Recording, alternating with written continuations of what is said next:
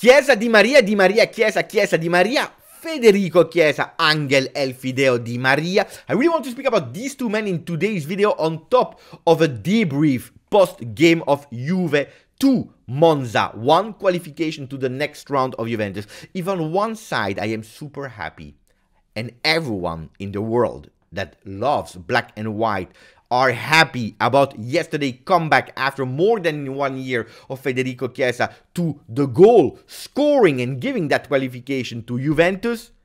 On the other side, I have a lot of questions. I don't understand Juventini anymore. It's already 3 years that people are telling me we want skills, we want beautiful football, we want magia, magic, we want to see Juventus warming our hearts with beautiful plays. Yesterday we have a Rabona from El Fideo and the people are not happy. I need the answers after the intro. Guys, subscribe, put a maximum of likes, we start. Ciao Juventini of the world, my name is Giuseppe, welcome back on the channel. We speak about these two men, of course, but let me come back on something. Well, yesterday there was one thing that was sure, we had to win for two things. Waking up after the big loss versus Napoli that we don't forget, 5-1, but also to qualifying in a Coppa Italia that is crucial and vital for Juventus, because we know it. Champions League we are already eliminated. Europa League we are not favorite to win it.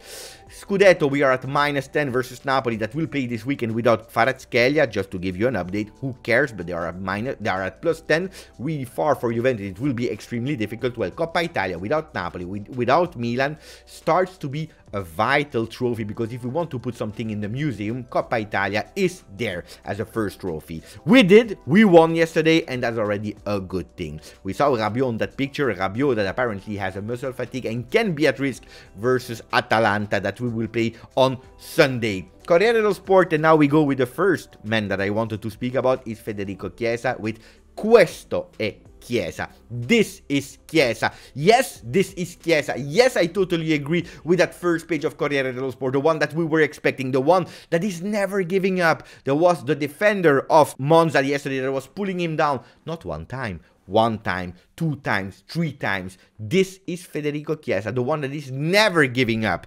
He stays on his feet. He said, I have one mission, scoring a goal. I have one mission, bringing Juventus to the next round of Coppa Italia. I have one mission, is bringing Juventus again where it deserves, on top of Italy, and starting to shine again on international stage. We are Juventus and we have to bring it back on the map. These are the words of Federico Chiesa in post-game interview after giving all these closes to the fans that were as happy as you are, as happy as I am. King Federico Chiesa is back, not anymore with the number 22, a 22 that was a horrible year for him, and he knows it, he said it, it was horrible for him to watch my fans, to watch my teammates playing and I couldn't help them.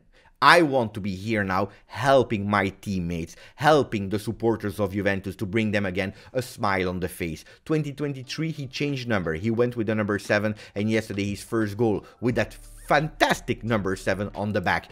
Tuttosport is going with the same picture, but much bigger, of course, with Juve. Fede enorme. Juve, Federico Chiesa is huge, huge, huge, huge, and I totally agree with these words. Look at that. Yesterday, that goal reminded us of a goal alla Del Piero, but also his own goal, his own pattern of July 2021 when he was playing with the national team of Italy when he won the Euro 2021. Now we go to another topic before analyzing Juventus in depth about the game of yesterday. Well, Angel Di Maria. Tell me, guys, I don't know anymore. I really don't know anymore. You know that I am a pragmatic guy. I want the win no matter what. If we play really bad, as we played yesterday, and we win, I am happy. If we play fantastically good, but we lose, I am sad. I am angry. I hate losing. It is what it is. It's already 3 years that you are telling me that you want fantastic plays, that you want Juventus to play better, that you want individual skills, that you want to go on TikTok, on YouTube, and seeing Juventus represented with some beautiful gesture. Yesterday, at a certain moment, there is Di Maria that is trying that Rabona, and people are complaining. Why? Because at the 2-1 Juventus at the 89th minute, if Monza is scoring, we do a 2-1. A 2-1 that can bring Juventus in difficulty, in danger of losing that game. First, we have to secure the win, and then we think about beautiful football. Guys, hey, this is a paradox. This is really confusing for me. And no, I don't understand it. I even saw some comments about Di Maria saying that he disrespected Juventus. He doesn't care about Juventus. He's thinking only about himself and he's thinking about the photographs. Guys, do you remember? Did you ever see in your life Di Maria using his right foot? Well, look, we went to the archives to find Di Maria using his right foot. It's a disaster. Yesterday he used his best foot, the left one. The Rabona left foot of Di Maria is much stronger than the right foot. He tried it and it was something beautiful. If he scores that, it's the most beautiful goal of 2023, because look at the velocity that he tried to anticipate everyone with that Rabona. For me, this is calcio, this is football. When we sign Di Maria, this is why we signed Di Maria for, not the red card of the game versus Monza in Serie A, not Di Maria at the J Medical, not a sad Di Maria that has to give up after 60 minutes because of cramps. It's for the Rabona, it's for that individual skill. And that was something that I really wanted to say about Di Maria. Let me know your opinion anyway. I say bravo. Of course, my reaction first was malaf. I was not happy, I wanted that goal. But immediately, a microsecond later, I go and I applaud the gesture that, yes, I want to see one time every single game. We play versus Lazio. We have a really difficult left side of the table with Inter versus Atalanta, Juve versus Lazio. On the other side, we have Cremonese, Roma, Fiorentina, Torino. I want to go back on the initial choices, on the 11 lineup used by Landucci that was yesterday on the field in accordance with Allegri. Well, Perin, Gatti, Rugani, Danilo. The defense, we yesterday played quite well. They were alert. They were quite good. Perin, a bit shaky yesterday anyway. Weston McKennie again on the right side. Paredes there in the middle of the field. The Regista, two young players like Fagioli, Miretti, with Ealing Jr. on the left, Sule and Keane. First of all, I want to say that we played yesterday with five next-gen products, because yes, Moiskin that yesterday scored that 1-0 with a header, he's also a product of our next-gen. He's still a 2000. If you consider Fagioli a young kid, Moiskin is only one more year. Don't forget that when you are judging Moiskin. 5 players plus 2 on the bench, because Paul Pinsoglio is also a youth academy product. And Barbieri, 7 players. You remember Agnelli Wars? 50 at 60% of the first team, one day in 5 at 8 years should be our own products. Yesterday we were going towards that direction, but I will even add on top of that, there were 2 players, 2 fantastic players that were playing at Monza that are our products, Ranocchia and Rovella, on loan to Monza from Juventus. Don't forget that when you're analyzing the game. Yesterday we played with them, and I have to say really fast that I have a question to you guys that are still here on the video. Ealing Jr. there on the left in that 3-5-2.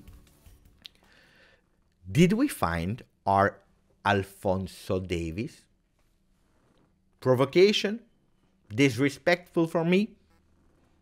Big balls to say something like that? I am not comparing Ealing Jr. with Alphonso Davies. Can he be our Alphonso Davies? Can he start learning also to play as a fullback, but the new 2023 fullback way of intending it? Not like Alexandro, not like Danilo, but a bit more like Alphonso Davies. I want a question. I needed some answers from Ealing Jr. I never saw him from the start. Yesterday, I was convinced from that guy. I was super happy about Ealing Jr. Sule playing as a number 10 behind the striker. Beautiful position, beautiful first half. He didn't score, unfortunately, but it's a guy with skills. It's a guy that we can say calcio as well to Mattia Sule. Miretti needs time, needs trust. We need to insist on him because he has the skills. He is strong, but he's at the moment not always able to show it. Fagioli, fantastic, beautiful game. Then we go to McKennie. McKennie, I tell you, and you will hate me for what I will tell you, McKennie at the moment sacrificing himself in a role that is not his role, in that 3-5-2 on the right side with defensive skills, played again a beautiful game. On top of that, he's adding the first fantastic assist in one touch for the goal of Keane. Applause to Weston McKennie. That it's a paradox. He's playing better there at the moment and this season than when he's playing his natural role. Is he a player that I want to keep in the future? No. Is he a player that I want to applaud for his single performance of yesterday? Absolutely yes. We finish with some papers. Juve on Gazzetta dello Sport, of course. Juve Magia, Juve Magic, and also Fearing. Fearing why? Because I already anticipated you today. At 12:30, they started the investigation in court to the profit case, the plusvalenza, that was closed, where Juventus was absolutely not guilty. Today they will decide if they will reopen the process, yes or no. They start immediately in Gazzetta dello Sport with double page, not about the game of yesterday, but they start with a double page about this investigation. Then page 4 and 5, they go with the win of yesterday. Anyway, guys, if you wanted, again, some evidences of the hate that Juventus is receiving, look at the Corriere dello Sport with Dani Alves has been put in jail. Why? Because of violence. Anyway, we don't go into detail, this is not my problem. But again, the ex-defender of Juventus, this is how they are calling them. Sport Italia with the director Criscitello using a picture of him with a Juve shirt. It is always like that. Anyway, yesterday Atalanta, they won again versus Spezia 5-2. It's already 13 goals in 2 games. These are our next opponents. It will be a big test for Juventus in our home. I already told you about Rabiot. Rabiot muscle fatigue, he can be missed there. So if he missed there, I go with a Paredes, I go with a Fagioli, and I go with Locatelli. This is my trio in the lineup, but we will come back on that. Guys, put a maximum of likes, subscribe to the channel, let me know all your opinion. Federico Chiesa, Angel Di Maria, Weston McKennie, Ealing Jr., Alfonso Davis, all of them in the comment. Grazie, forza, Juve.